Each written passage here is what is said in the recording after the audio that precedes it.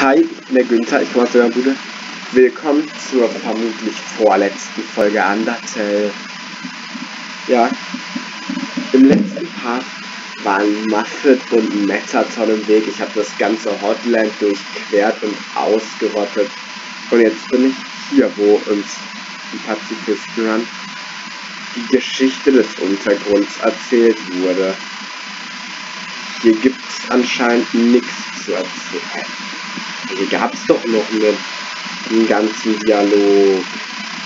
Genau wie die Undertale. Ah ja, hier oben. Genau wie die Undertale. Bloß eine andere Geschichte. Nicht die von Asriel und Günther. Ich habe die besten Items, die es gibt.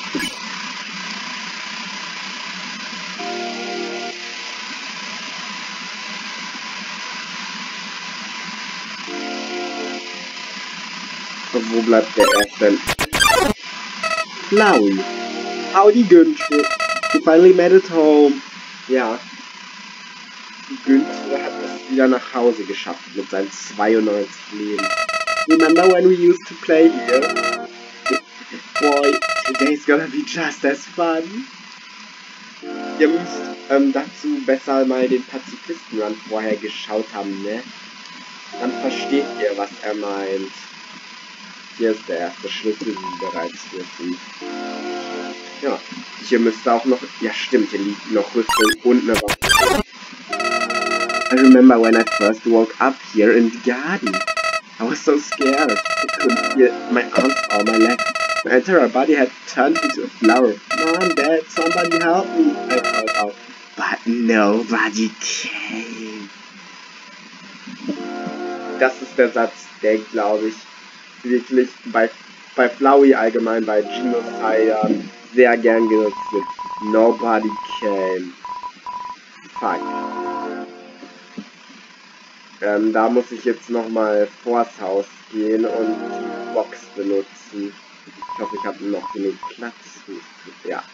Ich leg kurz hier 2 Legendary Heroes ab, die hole ich mir wieder. Ja, okay, vor dem Endboss-Fight müsste es logischerweise auch noch eine Kiste geben, also, ja. Der Herzanhänger. The Locket Use. Da, wo es hingehört. Das Messer.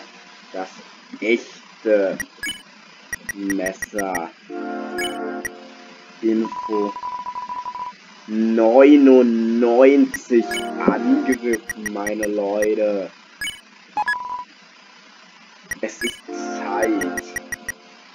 Wir brauchen Cowboy. Oder eine leere Pistole. Jetzt habe ich einen Anhänger, der mich beschützt. Und ein richtiges Messer. Eventually, the king found me crying in the garden. I explained what had happened to him. Then he helped me, Günther. He helped me with tears in his eyes, saying, there, everything is going to be alright. He was so emotional, but for some reason I didn't feel anything at all. Ja, Flowey hat halt nichts gefühlt, als er aufgewacht ist und Ezra aufgewacht. Hier im Spiegel. It's me, Günther. Langsam bildet sich ja auch mal Verständnis, was hier genau passiert. Weil Risk ist hier gar nicht das Arschloch. Da es nicht genau erläutert wird und eigentlich mir schon klar ist. Ja, hier ist die Situation, dass Günther die Seele von Risk gestohlen hat und jetzt ist er wieder der Insider. I soon realized I didn't feel anything about anyone. My compassion had disappeared. And believe me, it's not like I wasn't trying. I wasted weeks with that stupid king, vainly hoping I would feel something. But it became too much for me. I ran away from home. Eventually I reached the ruins. And I found her, Günther. Full of all people, she could make me feel whole. She failed. Ja, das ist die Floweys. I released those two were useless. I became despondent. I just wanted to love someone. I just wanted to care about someone. Günther, you might not believe this, but I decided it wasn't worth living anymore. Not in a world without love. Not in a world without you. So I decided to follow in your footsteps. I would erase myself from existence, and you know what? I succeeded.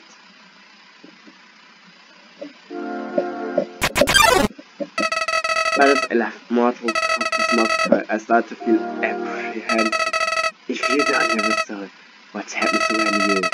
Something primal started to burn inside me. No, I thought, I don't want to die. Then I woke up, like it was all just a bad dream. I was back at the garden, back at my safe point.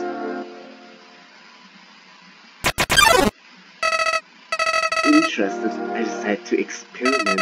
Again and again, I brought myself to the edge of death. At that point, I could have let this world continue on without me, but as long as I was determined to live, I could go back. Amazing, isn't it, Günther? I was amazed too. Ja, hat erzählt, dass er wollte eigentlich nicht mehr leben, aber irgendwie hatte er dann, als er sich umbringen wollte, ein Gefühl, ein merkwürdiges, und letztendlich hat es dadurch, dass er herausgefunden hat, dass er seinen eigenen Save Point setzen und sagen kann, und damit hat er dann begonnen zu experimentieren. Und Scheiße drauf, wo es gerade dunkel, und in der Fensterscheibe direkt vor dem Spielbild durch das Licht vom Laptop, das Einzige ist, was gerade alles ein bisschen creepy aus. Ich muss gerade noch eine Remaster machen, sorry. At first I used my powers for good. I became friends with everyone, solved all their problems flawlessly. The combination was amusing for a while. People proved themselves predictable. What would this person say if I gave them this? What would they do if I said this to them?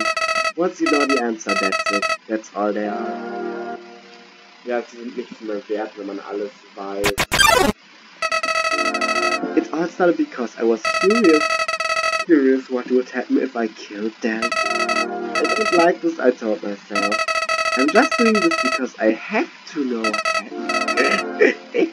What an excuse! You of all the people must know how liberating it is to act this way. Actions were better than those sickos that stand around and watch it. Those pathetic people that want to see it, but are too weak to do it themselves. I bet someone like that watching right now, aren't they? Oh, das ist ein Diss. Jemand, der zu schwach ist, selber alle umzubringen und dann die Zeit zurückzureisen. Guckt hier zu. Ja. Und das wirklich. Damit meint er den Spieler. In dem Fall nicht.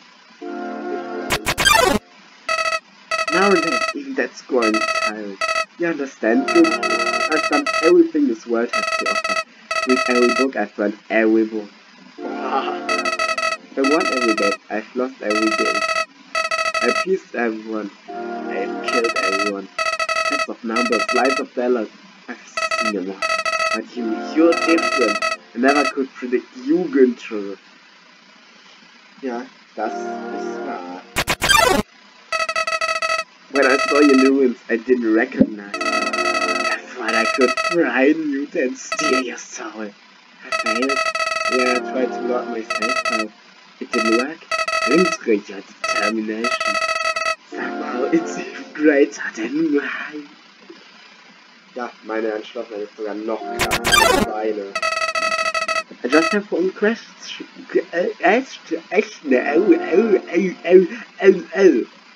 Question for you, Günther. How do you get back to the ruins from here?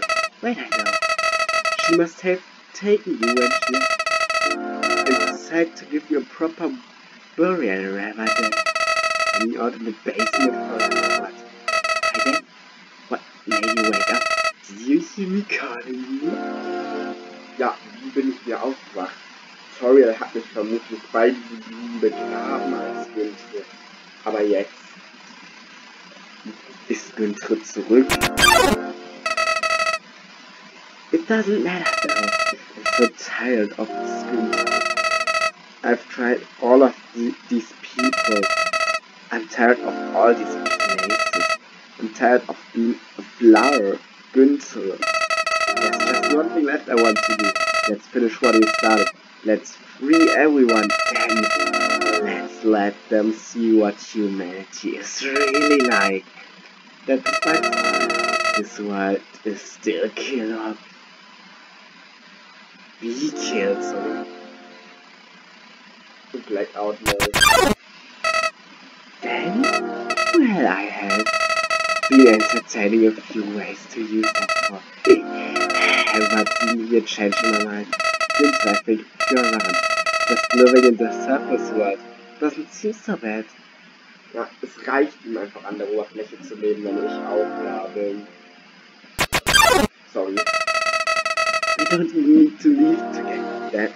This time, the king has 6 of them locked away. I've tried hundreds of ways to get him to show me them, but he just won't. Günther, I know he'll do it for you. Escort wird mir sicher die Seele zeigen. Why am I telling you all of this? Günther, I said it before, even after all this time. You're still the only one that understands me. You won't give me any worthless pity. Ich bin der Einzige, der meine AKS versteht. Creatures like us wouldn't hesitate to kill each other if we got in each other's way. That's why. Er hat gesagt, wir müssen davor zwischen uns gegenseitig instrumental, wenn wir wirklich ankommen. Und mir jetzt fragt er, warum? What's this? Why am I shaking? Hey, Günther, no hard feelings over that then, right? Hey, what are you doing? Back off! Aha, du willst also das. I changed my mind about all of this. This isn't a good idea anymore. You should go back into this place. Find the way it is. Stop making that creepy face. This isn't. I mean, you've got a sixth sense of humor. Loud. Oh.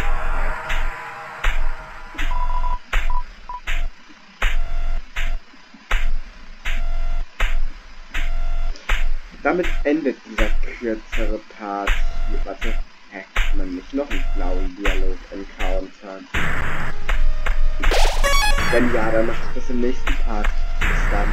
Ciao.